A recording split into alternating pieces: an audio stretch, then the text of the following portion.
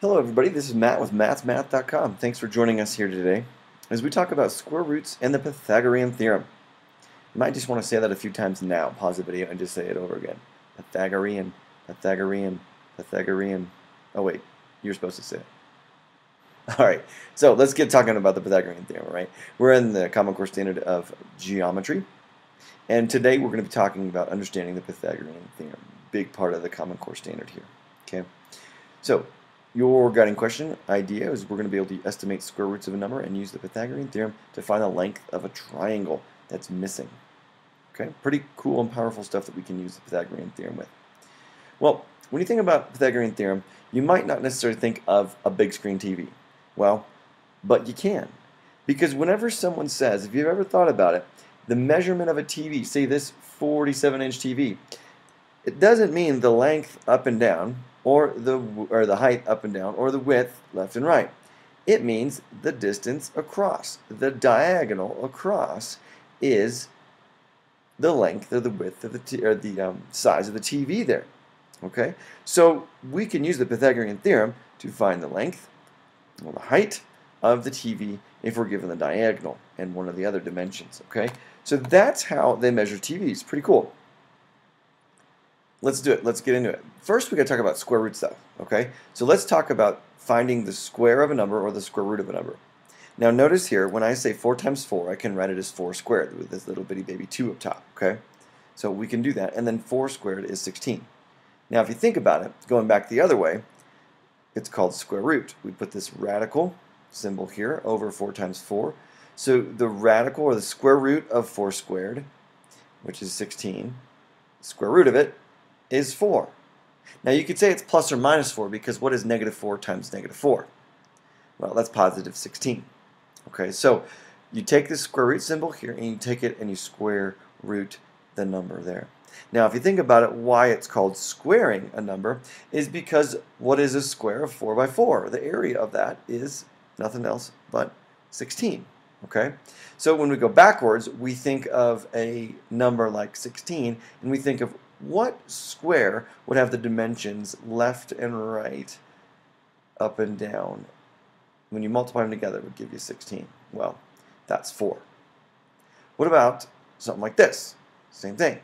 13 times 13 is 13 squared with a little bit of baby 2. It's 169. That's squaring it. Now square rooting it, square root of 13 times 13 is the square root of 13 squared, which is the square root of 169, or just simply 13.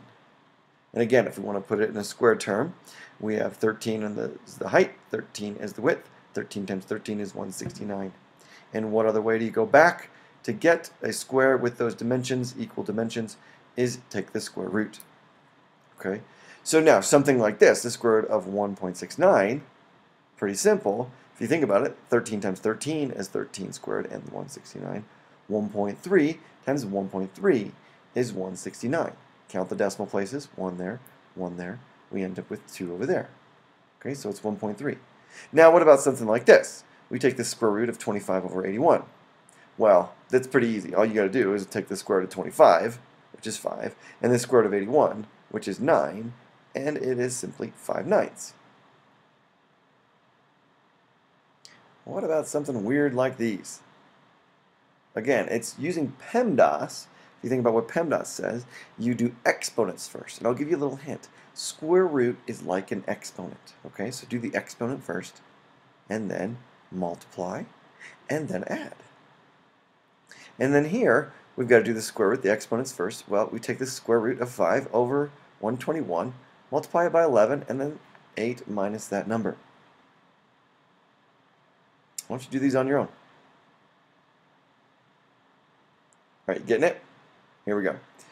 Treat them like PEMDAS, okay? And treat square roots like exponents. Here they are. First one was 21, second one was 3. All right, now let's talk about the Pythagorean theorem. Okay, this theorem says that if you know the lengths of both of the legs of a right triangle, you can find the length of the hypotenuse. Or you can go backwards too. But this funny word, leg, actually, no, that's not that funny, is it? No, hypotenuse, that's way funny. All right, why on earth would we name it hypotenuse, other than the fact that it's a Greek term? All right, well, legs here, Legs of a triangle are the line segments that form the right angle in a right triangle, okay? So if we do that, here is our triangle. The legs are that guy and that guy, okay? Those are the legs.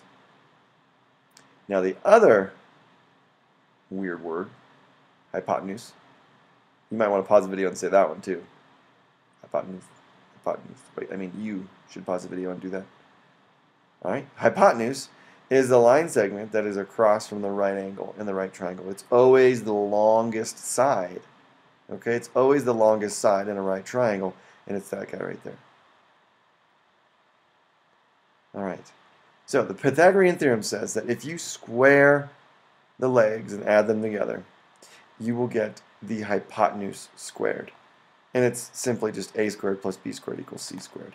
Probably heard it. A and b are the legs, okay? A and b are the legs, and c is the hypotenuse, okay? So here is y, if you are interested. Let's take a triangle like this. You've got A, B are legs, C is the hypotenuse. And what I'm doing is I'm just copying it and putting another one over there. Okay? Just going to take this triangle, copy it, and put it right there. Just copy and paste. And you know what? I'm doing it again. And you know what? I'm going to do it again. So now we have 4 of the original triangles. Can you tell me what the lengths of each sides are? Well, this square in the middle is C by C. So this square is C squared. So the blue right there is C squared. Now notice what I did here. I took this triangle and I slid it down here. And imagine what I'm going to do with this triangle. I slide it over there. All right, I've got now a rectangle here, a rectangle there. Now remember, the blue area, I've just displaced things. I haven't moved it around. I've only moved the yellow triangles, and the blue area is still C squared. So if you think about it here, what is the area of this triangle right there? Well, it's A there, and guess what? It's A there. So the triangle there, or the square there, is A squared. And now we're going to do the bigger one. It's B by none other than B here.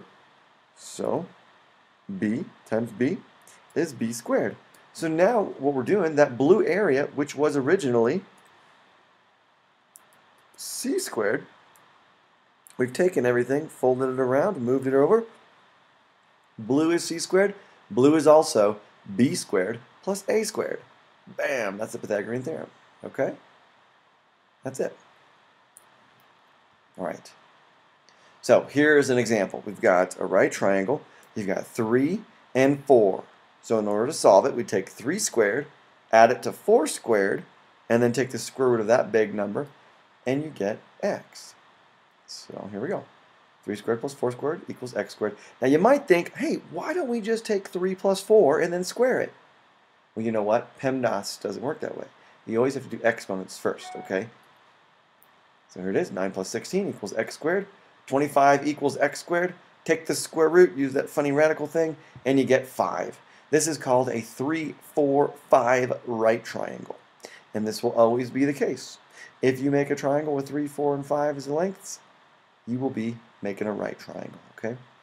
It's called a Pythagorean triple. Here's some pretty sweet triples. All right, now this is the 3, 4, 5 triangle.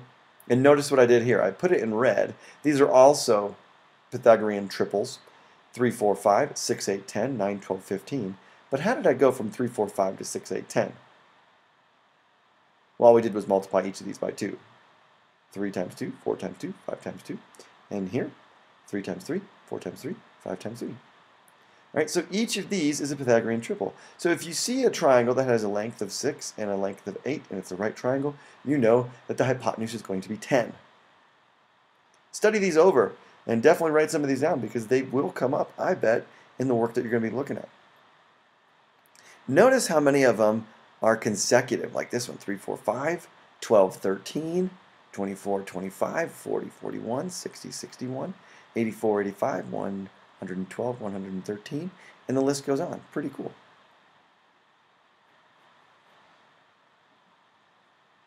I would definitely write these ones down. These ones you might want to commit to memory too. You'll see them quite often. So here, notice we don't have the we have the hypotenuse, but we don't have this leg. So instead of adding the two, you subtract these two. Okay? So working backwards says that 3 squared plus x squared equals 5 squared. Well, you do that, and you get 16 equals x squared, x equals 4.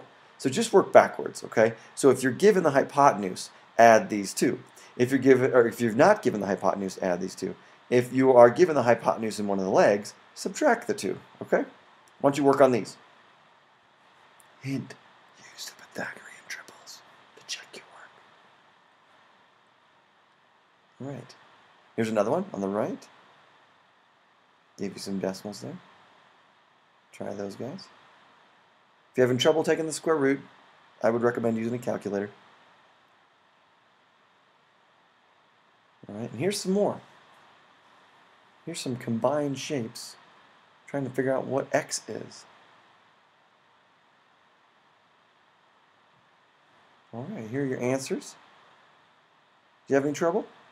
Definitely go back and work over some of the problems that you may have missed, but using the Pythagorean theorem is going to come in handy throughout the rest of your math career.